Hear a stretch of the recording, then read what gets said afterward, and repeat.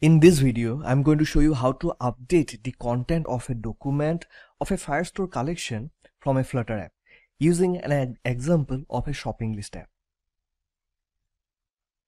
So first of all, you have to create a map containing the data to be updated. And then you have to get an instance of the document that you want to update. For that, first of all, you have to get the reference of the collection. So you have to get an instance of the collection reference, and then you have to get the reference of the document, an instance of the class document reference, and then you have to call the function update on this document reference, and to this function update you have to pass the map containing the data to be updated. So for this video, I'm going to use a shopping list app as the example. So here is the app, and here is the corresponding Firestore database. So here we have some documents inside the collection shopping list, and now we are going to update the content of these documents. So here in the details page for a particular item, we have an edit icon on the app bar. On clicking this, a form appears pre-filled with the existing content, and then the user can update. The user can edit this information, and then on clicking the submit button, we are going to update the corresponding information on the corresponding document of the Firestore collection. So now we are going to implement the onPress function of this submit button. Now to interact with a Firestore database from a Flutter app, we have to add the package Cloud Firestore to our project. So on the terminal, we can run the command flutter pub add and then the name of the package, which is Cloud Firestore. And if we hit enter now, this will install this package Cloud Firestore on our Flutter project. Inside the lib directory of this Flutter project for the shopping list app, we have a file called edit item. Inside this file, we have a widget which is responsible for displaying this form for editing a particular item. So this widget is loaded when we click on the edit icon of the details page, right? So from the details page, we pass the information, the existing information of the corresponding shopping list item. So we pass a map. Inside the map, we have the title and the quantity of the item to be displayed. We are creating two text editing controllers, and while creating it, we are assigning the existing information to the property text of the corresponding text editing controllers, and we are passing this text editing controllers to the property controller of the corresponding text form fields. So now this text form fields will be pre-filled with the existing data. And now here inside the onPress function of the elevated button, after validating the input fields, we are going to update the information on the corresponding document of the Firestore collection. So for that, first of all, we are going to create a map. Inside this map, we are going to add the information in key value pairs. So we are going to add the key name and the key quantity.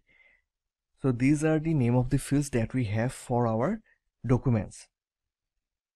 Now to the property, to the key name, we are going to pass the text of the first text form field. So we are going to pass controller name dot text. This will give us the text entered into the first text form field. And for the key quantity, we are going to pass controller quantity dot text, which will give us the text entered into the second text form field. Now, as we are going to access the APIs of the Cloud Firestore package inside this file, at the top we are going to import the library Cloud Firestore.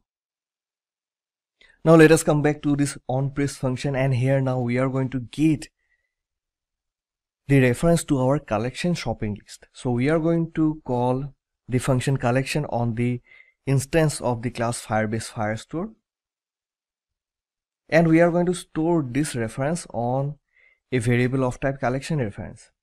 So this function collection, when called on an instance of the function Firebase Firestore, gives us an instance of the class collection reference. Using this reference, we can perform different operations on the corresponding collection. We have to pass the name of the collection to this function collection. So in this case, it is shopping list. And now we have to get a reference of the particular document that we are going to update. So for that we have to call the function doc of the class collection reference. So on this instance of the collection reference, we are going to call the function doc, and to this function doc we have to pass the ID of the corresponding document. So at this moment we don't have the ID inside this class, so we are going to pass that from the details page. So let us take a look at the widget for the details page. So here we have this file item details. If you open this one, you will notice that we are building the layout inside a function named build widget tree.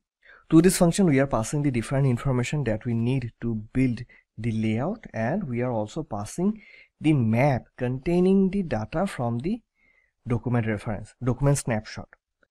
So at this moment we are passing the data that we get by calling the function data on this instance of document snapshot.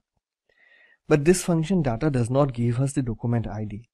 So this gives us the value of the different fields of the document, the content of it that we have inside that document. But to get the document ID, we have to use the getter ID of this instance document snapshot itself. So we are going to add the document ID to this map itself. So let's add a key named doc ID, and to this key for inside the map for the key doc ID, let us add the value document snapshot.id. So this map is being passed to build widget tree, and inside build widget tree, while creating the app bar,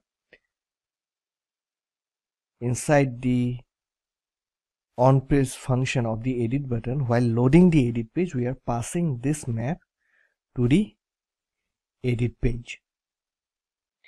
So now inside the edit item page, we can get the document ID from this map shopping item itself.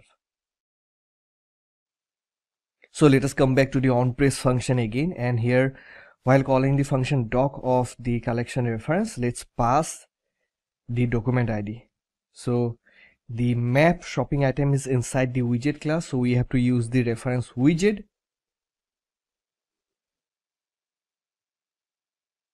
And by using the key doc ID, we can access the ID of the corresponding document.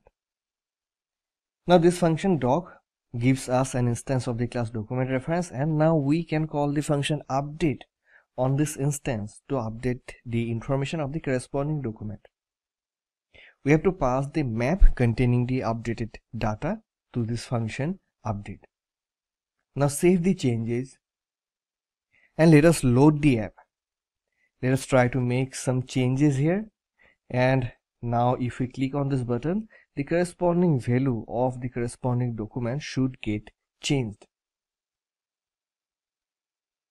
So press the button submit, and notice this quantity getting changed inside this document of our Firestore database. So this is how we can update a corresponding document of a Firestore collection. Now for other related resources, take a look at the description section, and don't forget to subscribe to the channel.